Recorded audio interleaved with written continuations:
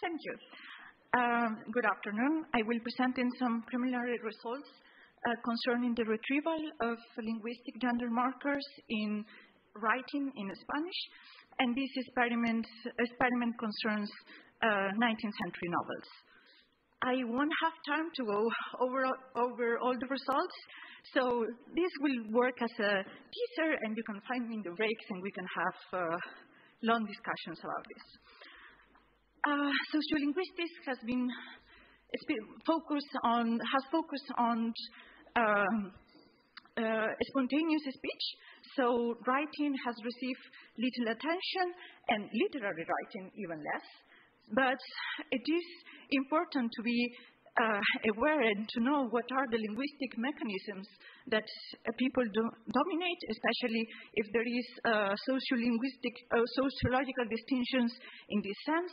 And there are many literary questions that have been already answered with this type of methods concerning stylistics, concerning canonicity, or even gender attribution of anonymous or pseudonymous works. But there is also linguistic knowledge to gain from this type of research, and this will be my research question. What type of sociolinguistic knowledge we can gain from using stylometric measures with literary writing. I've worked with LTEC, taking out some authors that had strong relations with America.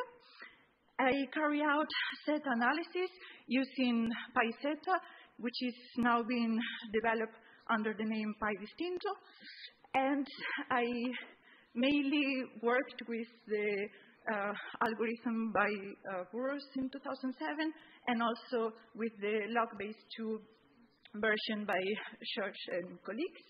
And I have also calculated the specificity index of certain elements using the software TXM. And concerning the set analysis, I carried out also exercises with random sample to be able to evaluate the pertinence of the female-male distinction, and it was indeed distant. There has been already a few works that have carried out similar analysis with English and with novels as well, and they present some division of semantic fields that match certain stereotypes. And we have this work by Revitsky, and also this one by Whitman and O'Sullivan, and they point out how also our own biases are taking an effect when we are interpreting the results we obtain from the frequency lists, for instance. And in my case, we can see in bold the semantic fields that match what we have seen in these other studies of English. So we have, in the case of the female corpus, we have nature as a very prominent semantic field, and then we have the family relations. Body parts in Whitman and O'Sullivan was also one of the semantic fields distinct in the women writers. Then we have Dickendi verbs and interaction language, emotion words, and in general, much more adjectives. And some of them could also be considered that are part of the emotion words. But in general, we can see here for the specificity of part of the speech, and for the women, the possessive pronouns, and here are the adjectives as the two more specific part of the speech. And in the case of the male corpus, we have quantifiers and cardinals, which also matches some of the results found in Revitsky, for instance. In the case of the male corpus, we have spatial words as one of the distinctive semantic fields. Then we have words related to the description of the action, and then to something we could call professional political domain. And something else I was interested in looking at was the epistemic adverbs and adjectives, because in previous literature there was a bit of a contradictions about this.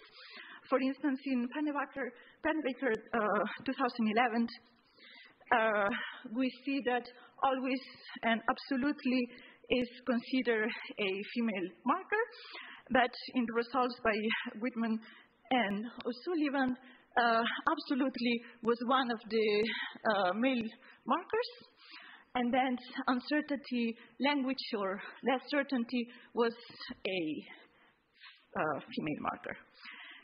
In our case, we find that never and always are indeed more distinct in the female corpus. And for this less certainty, like possible, likely, for instance, or maybe, it's actually banal. The results are banal in here. And for the distinct part in the male corpus, we have words that are not always epistemic, they are polysemic, like, for instance, possible. It's a distinct word, it's a specific of the male corpus, but it's not always epistemic. It also has the capacity. So, and we have the word sure in Spanish, but it also means safe. So the polysemicity here is a problem to evaluate the words used independently.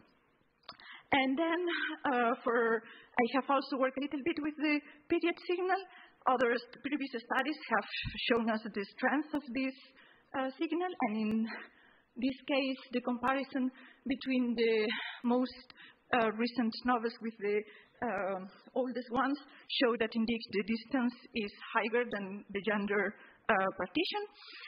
And one of the elements that came in this study was the distribution between vos and usted, which is an example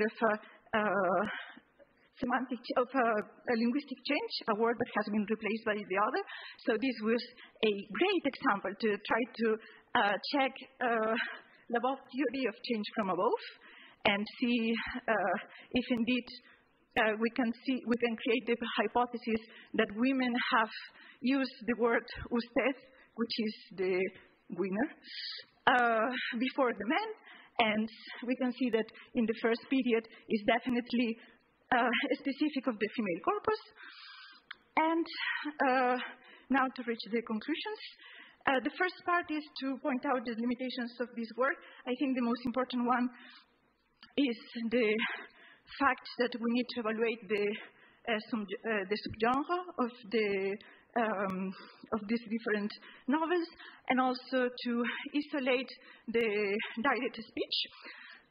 Wants to be able to evaluate properly the vos usted thing, because it's a honorific, so it's going to work out just in the direct speech.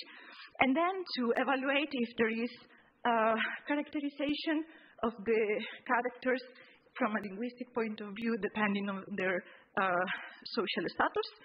So this will be part of the future work. And as a conclusion, I think that there is indeed linguistic knowledge to gain from this type of studies. And we have seen that there are similar trends that have been observed in other languages. And then there is the relevance of the period variable that we can use to precisely gain knowledge about the chronolects, about the